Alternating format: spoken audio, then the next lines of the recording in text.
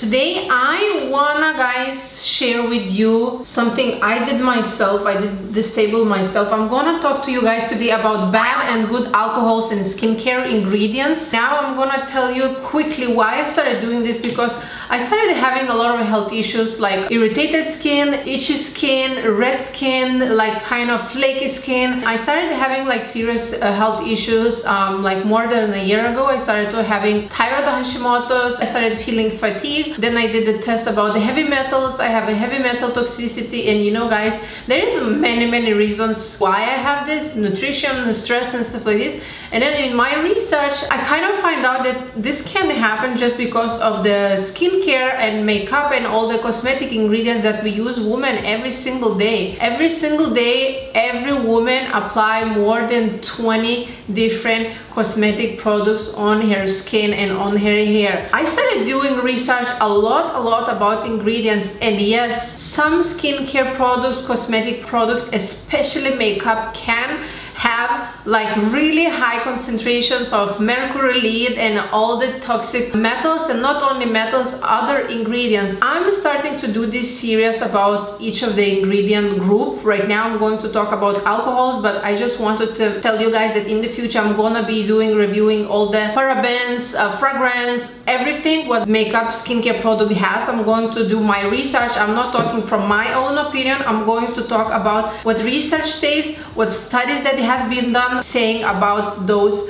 ingredients. So guys, are you ready to find out which alcohols are actually good and which alcohols are bad? In my research, I kind of divided those alcohols in two groups. Most of the alcohols that are good are derived from plants like coconut, and they are like thickener, emollient, emulsifiers that gives them basically moisturizing, like oily, kind of soft, smooth feeling for our skin. And products like cream, night cream, day cream, eye cream, they are kind of have to have fatty alcohols. All those good alcohols are fatty alcohols. So from my table that I made, guys, I didn't copy from anywhere, I made myself. Good alcohols: cetyl, stearyl, ceteryl, lanolin, acetylated lanolin, archidyl. Those are good alcohols that if you're going to see in the skincare ingredients, those alcohols are actually good. They are fatty alcohols which not dry the skin. It's good for us. Now, bad alcohols are most of the time irritating or making your skin like sensitive, sensitize the skin. Those alcohols is like regular alcohol, just the name alcohol, SD alcohol, isopropyl alcohol,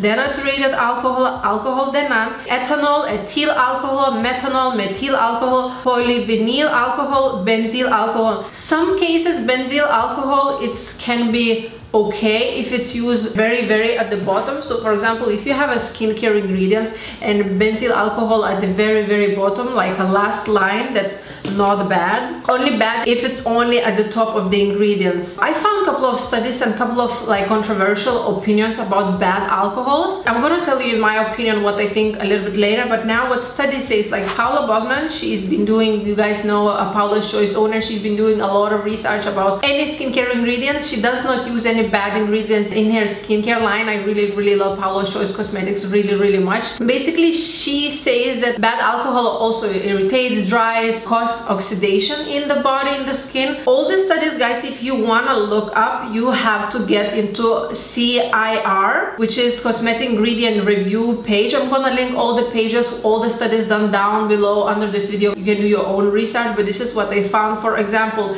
methyl alcohol is given in the CIR safety assessment of methyl alcohol. Methyl alcohol causes primary irritation to the skin. Prolonged and repair contact with methyl alcohol resulted in deflating and dermatitis. Topical allergy responses observed for contact with alcohols were enzymaceous, eruption, and wheal and flare at the exposure sites. But then about isopropyl alcohol in study where it was done, it says a spray concentrated with isopropyl alcohol at 80% did not exhibit any potential for dermal sensitization in 9 human participants. And a human repeated insult patch test on 109 test participants A hair dye based formulation of almost 3% isopropyl alcohol resulted in no dermal sensitization. Most of these alcohol weren't found irritation. This study is huge. It's a lot of guys to read. I cannot go everything through, but like briefly I can say that some people more sensitized, most of them not sensitized. Also it's been done that they were holding for 2 hours 4 of the fingers in the alcohol. Those people didn't have any side effects, but when they pee, with the pee came out only 17% of the alcohol, which means stays somewhere in the bloodstream. Imagine if you're having product that you apply cream every single day for 20 years. Instead, it doesn't say they didn't do this for 20 years. They didn't do this study for 10 years or for a year. I don't know for how long they did. My personal opinion, guys, avoid as much as possible. There is not much study like shown that something can happen. They don't say that it's carcinogenic, that it causes cancer, that is causing oxidation in the body or in the skin. That's mean kind of cell making to age faster. But in my opinion, in my experience, I have clients for a really long time, and especially right now when I have business, people buy from me products. My cosmetics contains only fat alcohols, but people sometimes sending me, oh, I've been using this cream, and send me ingredient list, and there is denatured alcohol or isopropyl alcohol, and they say, oh, I started using this cream and my skin became red. And I have many people contacting me and sending me pictures with a really bad